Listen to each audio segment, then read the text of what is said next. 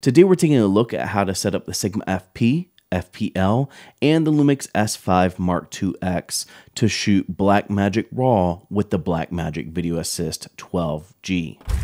Now, last month, in preparation of launching the LUMIX s5 Mark IIX, LUMIX announced that the 2X will be able to shoot Blackmagic RAW. Now, after almost a month of using the camera, I finally had a project where I was able to shoot Blackmagic RAW, and so I want to talk to you guys today about how to set up your LUMIX s5 Mark IIX to shoot Blackmagic RAW with the Video Assist 12G. But on top of that, I've been meaning to make this video for quite some time with the Sigma FP and FPL, and so we're just gonna have a full-on L-mount alliance party in this video today. Maybe not Leica. There is gonna be timestamps for the Sigma FP and FPL setup, as well as the LUMIX s5 Mark IIX setup. Now, because the Sigma FP is the older camera and the one I've been using the longest, let's dive in by talking about how to set up the Sigma FP to shoot Blackmagic RAW. Now, I am going to go ahead and say that I'm going to include both the Sigma FP and FPL in this setup process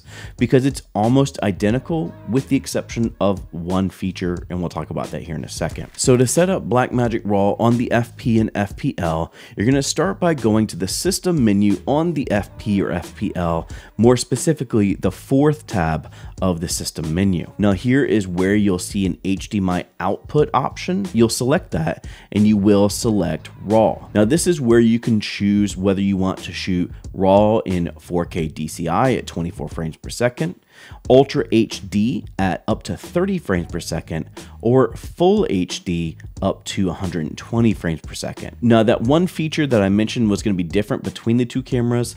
On the FPL, this is actually where you're going to control the crop factor when you are shooting in Blackmagic RAW. And so with that, that's how you set up the FP and FPL to shoot Blackmagic RAW. Let's talk about how you set up the s5 Mark IIX. Now, most of the things you're going to do on the s5 Mark IIX is on the third tab of your recording menu, which is ultimately going to control the image format. The first thing that you'll do is go to HDMI RAW data output and turn this on. This will allow you to start recording RAW over HDMI using the Mark IIX. And once you do that, when you go to the record quality, it will now adjust to the options that you have when shooting Blackmagic RAW. The next thing you want to do is, before we leave this part of the menu, we are going to go to the timecode option that's in this part of the menu and turn on HDMI timecode output. This is a setting that will need to be in place for you to ultimately use the shutter button on the s5 Mark IIX to start recording to the Video Assist. You will need to go over to your settings tab and go to the sixth option, which is your in and out settings, and then go to HDMI record output. And then from there, you'll simply turn on HDMI recording control. Now, there's not a ton you're going to do on the Video Assist itself,